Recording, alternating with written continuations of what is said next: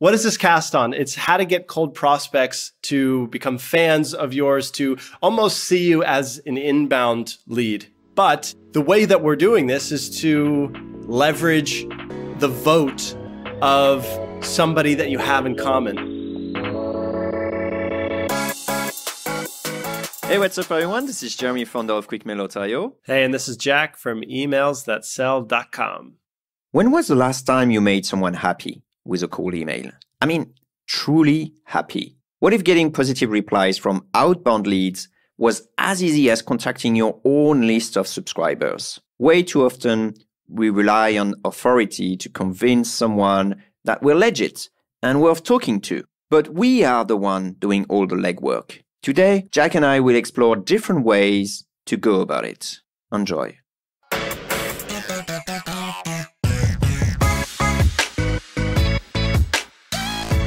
Got a problem to troubleshoot with you, Jeremy. So I've noticed a huge difference from inbound leads and outbound leads. What is the difference, you ask? That's right. What's the difference, Jack? Tell us. Well, look, here's the thing. If somebody has been listening to the podcast or they've seen my work and they reach out, it is such a different experience, such a different exchange compared to a traditional outbound lead. For example, inbound leads that have listened to the podcast know that I have a lot of experience with outbound stuff. Outbound leads have to find that out either for themselves, or maybe they assume I'm just like a run-of-the-mill sales guy or worse. So question du jour is, how do we sort of make prospects roll out the red carpet, or how do we let our reputation lead the way even when we're drumming up outbound leads?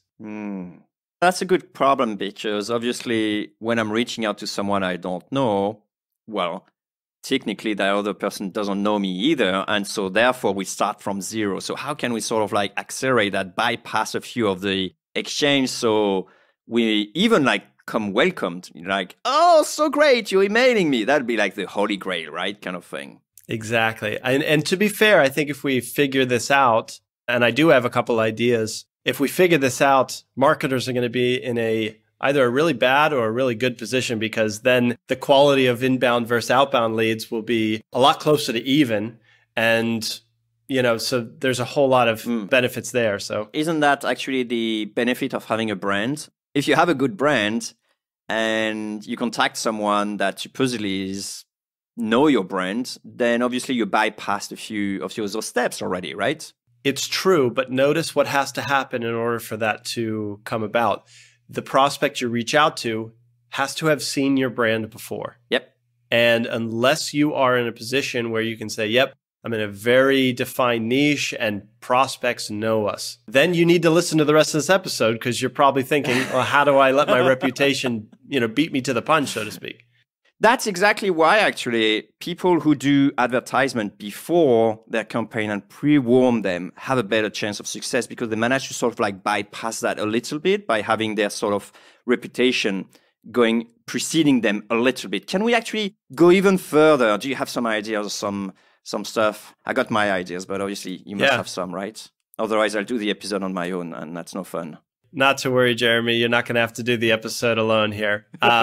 Look, you mentioned using ads to help, let's say, establish your brand before you get in touch. And that's really powerful. And I think today, cold emailers aren't just like black and white. All you need is an email account and you're in business. No, the reality is there's many different channels and outlets that we can do and build up in order to have better results through outbound. And I can think of 2 clients off the top of my head that really had a very defined target audience. They were influencers in that area. And the vast majority, we're talking like 60% of all the prospects they were reaching out to, saw their keynote presentation, have seen their ads, have like interacted with their brand before. And that makes a huge difference.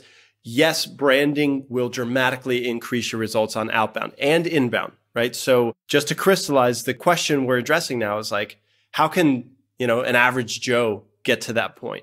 Because I think really there's only 3 ways that you can make prospects understand your worth before you reach out to them.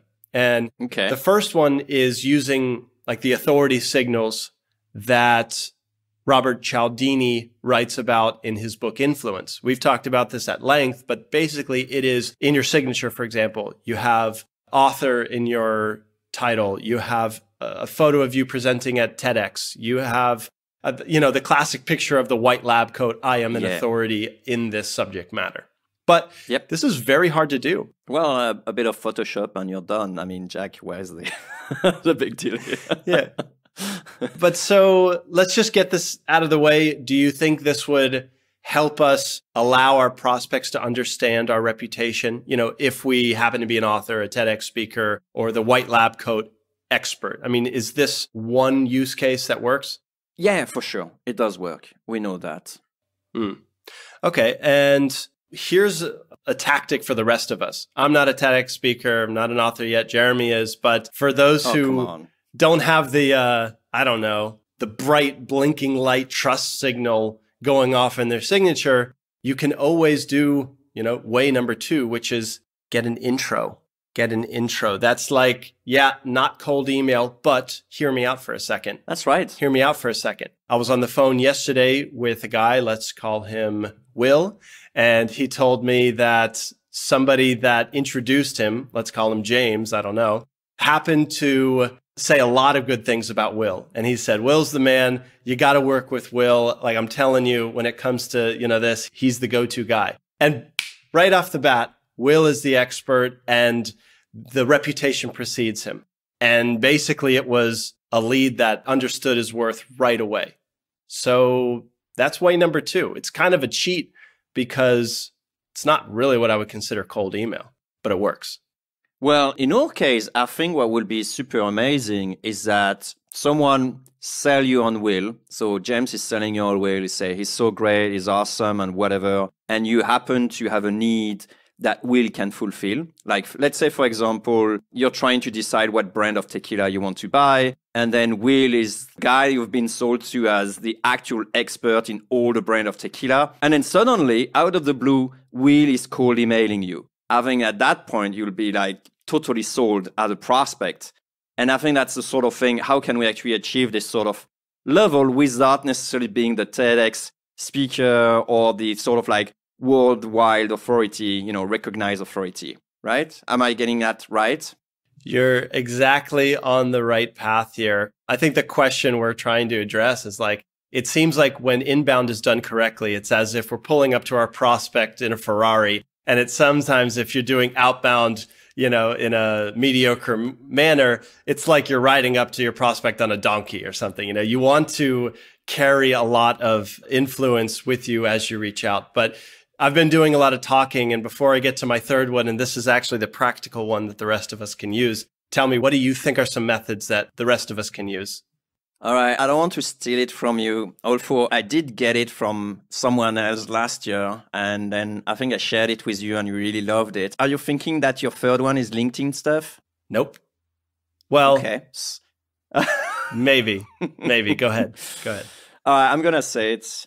What about this one? Imagine you're posting something on a social network where people outside of your network can interact, whether they put like a sort of reaction, or even a comment to it. So that way, that they know you, but you don't know them. So when you reach out to them, this is technically a cold email, but you'll be already pre-warmed and people will say, oh my God, you're reaching out to me, that sort of thing. Is that the point you wanted to raise? It's not at all. Good, but I actually, it's funny. I'm looking at my notes here. I have that exact technique and the person who shared it with us. And it's brilliant. So the question is, does this work? Yeah, it does. But to me, it doesn't quite qualify as something that I can do unless I have a lot of influence on LinkedIn. And, for our listeners, we like outbound because we can go straight to the customer. Plus, the funny thing is I almost believe that it's easier to go on a TEDx talk than it is to actually get 100 likes on your post. I don't know. I can't do it. Personally, no one's liking my post. Guys, if you see my post, at least, just like it. I don't know if this is because I don't really care of being liked or not, but, I don't know. I can't collect them. For some people, it works crazy. For me, it's easier to go to a TEDx show. I don't know. What can I say? Help him out, guys. Help him out. Give Jeremy some love. Yeah, add him on LinkedIn and engage with him, for Christ's sake. Okay, so let's see here.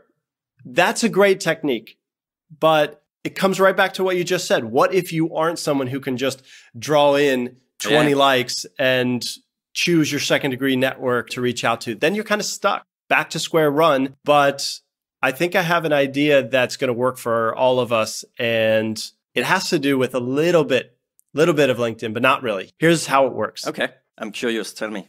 Jeremy, step one is get a testimonial. It can be a video, ideally, but get a testimonial from a rock star in your industry, a very big deal person. And you do that by just doing good work, putting your nose to the grindstone, and eventually you will be able to serve a bigger client who does carry some clout in your industry. All right. And then once you have their stamp of approval, you go to followers of that individual and reach out with a cold email. And at the signature, or even better in the PS, by the way, looks like we both know name. Here's a video testimonial of what he said after working with us. Voila. What do you think? Nice. I like it. I like it very much. I had in my notes something that was similar. Like, we interviewed Derek Siever, for example. Then we can just go after his fan and just present us as, hey, we had Derek Siever on a show. Do you also want to come on a show? Or whatever, just reaching out to them. And so that way you bypass like, who's this guy? Is it legit? And you already come to, in favorable lights. And so, that's how it unfolds. A slight difference to this one, which is pretty much the same technique. And bear in mind that, we're talking about sort of like same strategy and there's plenty of techniques we can apply. Another one would be to get on a podcast show and then just tap on their audience. You can see it because some of the podcasts have Twitter accounts, for example, so you can see who's following them, or they're on Facebook and people do some likes on some of their posts. Maybe even your own show, right? If you go on one of the episodes, people share that episode and then some people comment on it, then reach out to them. It may not be through cold email, but it may also be, maybe it's on LinkedIn as well, maybe on YouTube. I think it's much harder to figure out, who's actually, liking, but lots of platforms, you can effectively see who's interacting with the content. That's cool, because I think there's like two parts to this approach that we're describing here. Part one is get that endorsement from someone with reach. And part two is identify people that know that person that just endorsed you and then send them a cold email. And thus, you will have this, it's not necessarily a referral or an introduction. It's probably one step back. However, it's a big deal to get this authority figure to endorse you. That's really what we're trying to tap into here. Problem is, it is hard to find their audience. A podcaster, I may be able to find out, Facebook fans or Twitter followers, but that is a really kind of challenging process to work backwards and find the email address. So instead, what about this approach where I get endorsed by someone who's an influencer in my industry? Then I head over to LinkedIn, and since we're first degree connections, I can go to their profile and view everybody that we share in common and people that are in our second degree network. And that's the big aha moment, is you will suddenly be able to get access to people that know them and also have an easy way to find the email address for the right people you want to reach out to. Now, obviously, disclaimer, just because you share a second degree connection with somebody doesn't mean that A, they're a good fit for you to reach out to.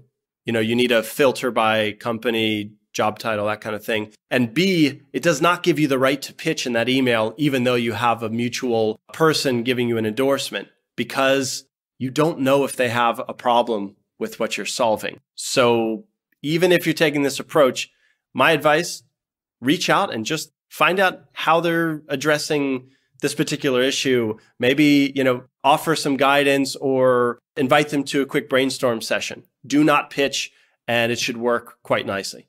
I like that. I like that very much. Another one that is relevant when you have a product, but it could also be with services, although it's a bit harder, is find people, your sort of secret fans. The one who actually did a review of your product, liking your product, for example, but didn't really, raise their hand and stuff, and just reach out to them. So you can do a list of all the blog posts that mentioned you in a very favorable way, and then just reach out to them and either, propose for them to maybe send them some swags and ask them if they'd be interested in cross-promoting some stuff with you, or maybe become an affiliate if you have an affiliate program, or, all those sort of things that could actually benefit by having some evangelists for your own stuff.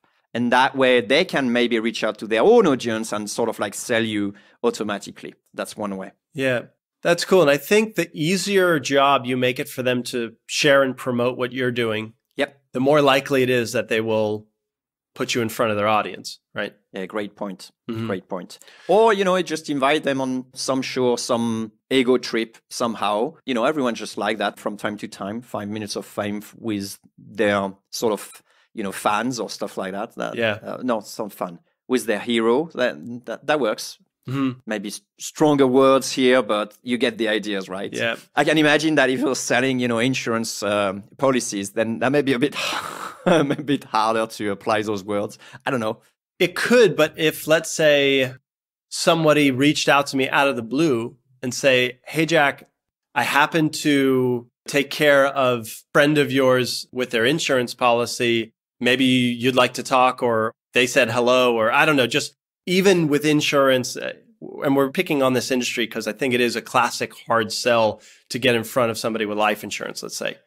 But that would actually work if we both knew someone that they were working with. So the idea is to serve a crowd and then potentially reach out to their common networks. And the last thing that I'll mention, I may have another one because that's sort of how these podcasts go. Like we're sort of just a snowball here, picking up speed. But I think this is a good time to say, hey, listener, put some effort into A, like growing your LinkedIn network, and B, collecting testimonials from your clients and customers. I mean, it's something that is sort of like smack your forehead. Obviously, that's a thing we should be doing. But when's the last time you reached out to a happy customer and asked for some love, either on G2 Crowd, if you're in software, or Capterra, or if you're a service provider like me, LinkedIn? There's a really prominently displayed section on your profile called recommendations.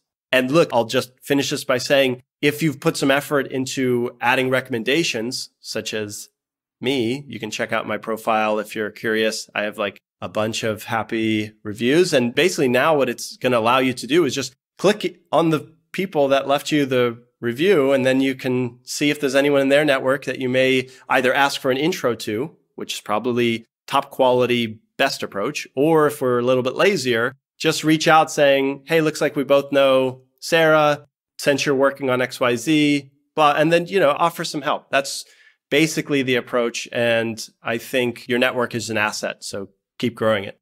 Absolutely love it. And if you're thinking like, man, I'm not the type of person who actually remember those things, out of 10 clients, I may remember like 2 or 3. Actually write it as a process, step by step. This is what I need to do. Send, an email with that person asking that exactly, and so on. And then outsource this process to someone else. Could be, one of your partner or one other employee in your company, but someone else who will then diligently do it, because it's way easy to say, hey, take care of Greg because I finished with him. And then you just ask the other person to follow the process. Works super well that way. But you need a trigger. Yes. Because there has to be a concrete event that always happens that then will indicate, okay, it's time to reach out for that testimonial / referral / introduction. And like for me, when a consult call is finished, while we're still on Zoom, I say, how did I do? I get some hopefully really good feedback. And I say, hey, would you do me a favor? Really self-assessed, but do you mind if I ask you for a LinkedIn recommendation? 0 people have said no to that. I encourage you to try that question out. Same thing goes where maybe you have a podcast. After the interview, maybe just asking your guest, just have parts of your service or product where like on the 3rd month of usage, you reach out and say, how's things going? Maybe get an NPS score. Is that right, Jeremy? Yep, that's right. Get an NPS score, and then, if it's 7 or greater, you know what to do, right? You have a process. Start with 8 and greater. 8 or great. Hey, hey, you would know. I got another tip, actually. Some people may frown upon this, but basically write the review for yourself. Send that to someone else and say, if you don't have time to write one, here's one I did for you. If you're happy with it, you can use it, or just feel free to write whatever you want. That way you achieve two things with just this. The first one is you make it easy on them. They don't have to rack their brain into, okay, what can I say really, and so on. That takes too much time. I'll do it later, and actually it never gets done. And then the second thing is you stay in control as to what exactly do you want to publish on your sort of word of recommendation. Like you can say, like, if you're really proud, for example, of your support, for example, you can just tell them, hey, great support, by the way, kind of thing like that. That's something they may have come up with, but may not, and they still agree with that. So that helps you to actually direct what type of feedback you actually want to have on your page. You know, I'm a big fan of making it very easy for someone. I mean, you're asking them for a favor, so might as well take the load off and make it as easy as possible for them. However, though, what I've been doing lately is I just, hey, you know, thanks for offering to write a recommendation, because remember, I get this verbally while we're on the phone. Yeah. 90% of the time. Yeah. And I say, if it helps, here's a couple things that you may want to include. You can write anything you want. A couple sentences will do. Really proud, and this is important, really proud to display your review on my public profile, right? And I put like 4 bullet points and just basically maybe steer them a little bit towards certain areas. I'm not going to tell you what those are, nor is it relevant to your business, but you may want to steer them. If you think your support is great, like you said, Jeremy, maybe drop a bullet point that talks about support or whatever. You don't have to hit them over the head with a hammer. Instead, you can just sort of leave a few breadcrumbs. And in my experience, people will surprise you with really thoughtful reviews. But you have to do a good job, of course. And you know the funny one, this is not an episode on how to get great LinkedIn reviews, but I'll throw one more tip actually. People sometimes are actually shocked because they say, hey, Jeremy, do you mind like doing me a review? And this happened like recently with someone I really like, but you know, dude, I'm a busy person. So I just told him like, sure, I'm happy. Just write it for me. I'll post it. I'll review it and I'll post it. And the person was actually shocked. I mean, he was younger. So, you know, when you're young, you don't quite understand those things. And he thought like, I will put all my heart into, you know, making him some prize. And so he will know, Right. you know, as he's reading the review, then suddenly, you know, his heart is going to, whatever. The point is that if you want a review, just make it easy on me. Just write it for me. And if I'm okay with that and there's nothing like out of the ordinary that I would say, then I'm okay. You know, I'll just post it. So anyway, that was a shocker for him, but it was super fun experience as well. Yeah, I agree. I think that's more of the way the world works. But he didn't know what to write. I know that's like, actually not bad. I know. I know some people who actually go as far as to, if they're asking for an intro, they'll not only write the entire email that introduces somebody, but they will put it into a mail to link. So all the person has to do is click the link. It will populate the message and all they have to do is click send. I mean, is that a bad idea? No, I think it's brilliant. And what you do with it is up to you. I think it's awesome. But and look, that concludes our cast on how to get great reviews on LinkedIn. But this is the thing. It's like, what is this cast on? It's how to get cold prospects to become fans of yours, to almost see you as an inbound lead. But the way that we're doing this is to leverage the vote of somebody that you have in common. And the easiest way to do that is get a review, get a testimonial, get a video review, and then go out and reach out to your shared people within your networks. So it kind of is a cast on getting some reviews, no? All right, fair enough. I'll throw another tip here, not for getting reviews. I'm going to move on. I'm sorry, Jack. There are probably also people following your company page on LinkedIn. Reach out to them because they're probably casting their vote as to saying like, this is a company I like, I want to interact with, or I want news from. So you can just reach out. Obviously, some people will just say, well, this is an inbound lead. And it is to some extent. It's just maybe not part of the process, like actively saying like, hey, I want to receive something from you. If anyone ever says like, well, that's an inbound lead, so I treat them like a marketing qualified lead, I'm not going to do outreach. I have to ask you, is your marketing doing a good enough job as it is to justify not using any outbound tactics on that ever-growing list that you have. And 9 times out of 10, there's probably some big wins to come out of that inbound list using some outbound techniques here. But wow, did we cover a lot here. Oh, I got one more actually. Sorry, don't end the cast right now. Here's the other one. When people share the same belief, I think it acts as strongly as being an authority in that market.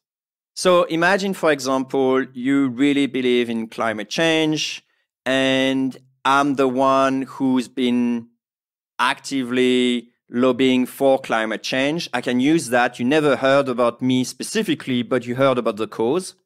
And so therefore, I sort of get automatically the authority of that cause with me. Because we're suddenly automatically in the same group. They're happy to hear about me. At last, someone who shares my belief. And I think you can also use that in business. Maybe. Well, let's think about it. I know several campaigns. I don't know if this is still a thing, but people were scraping Slack channels and extracting users on a topic where it could be centered around a belief, no? Oh, that's a good one, like growth hacking, for example. They have their sort of like small community of growth hacker. And if I reach out to a growth hacker and say, hey man, we're together, growth hacker kind of thing. I wanted to share with you this latest great tool. Would you want to have a quick look at it? Of course they will, because they're sort of like sharing the same belief about how to approach and see the world. And so therefore that's easier. I'll give you another example. Imagine, for example, someone who was absolutely hating cold email, that was doing lobbying for, at Congress and things like that. Can spam, yeah. Yeah, for can spam, stronger, harsher regulation. And then I reach out to them as a cold email expert. Do you think it will go well? Yeah, I have an idea how that might go. They're probably that person that responded with, I'm going to report you to the FCC, and scared the crap out of me when I was just starting out. Yeah, you met that person. That's yeah, right. But actually, I mean, we're talking here, like, imagine there's a digital nomad group. What is it? Great Fire or something? Oh, there are plenty. But that's again, the same great thing. Like they use certain tools and stuff like that. Yeah. Yeah, just imagine if you were, I don't know, connecting with people from your home country working in Bangkok or something, and you wanted to get their opinion on something related to digital nomads. That's a shortcut to establishing yourself as somebody not only worth talking to, but somebody who's maybe as a peer on the same level. Maybe the likability principle. I think it's one step in between, not knowing someone and, having someone else selling you that person. I think it's sort of like in between, but I think it's worth mentioning. The challenge will be to figure out how to build a list around a common belief. B2B lists do not make it easy on us to filter by job title and psychographic details. I mean, maybe in the future it will be. You need to rack the gun, right? And that's exactly right. Full circle, coming back to point number 1. Make some noise on LinkedIn and see who responds to it. All right, Jeremy. Yeah, and get 2 likes like me. All right, we're going to help Jeremy out with some links and likes and whatever else we're doing on social media. But Jeremy, great cast, man. Yeah, great cast, Jack. For those who don't know, Jack is probably going to take a small pause as he's getting a baby very soon. So everyone who wants to congratulate him, podcast@quickmail.io, say just hi. And don't worry, we got plenty of episodes done in advance. So we're going to cover you. Thanks, guys. Yeah, I'm excited. Going to be a first-time dad. So anyways, enjoy the podcast. In the meantime, I'm going to kick off. And if you want to shoot over some good wishes, love to hear from you. And if you manage to sell diapers in bulk, you got a client right there. With COVID, I think it's, you're going to hit him hard. Go for it. Send me a cold email. I'll buy stuff if it's baby related. Although we're going cloth diapers because we're crazy. But anyways, awesome. Right. Yeah. Thanks, Jeremy. Catch you later. Bye.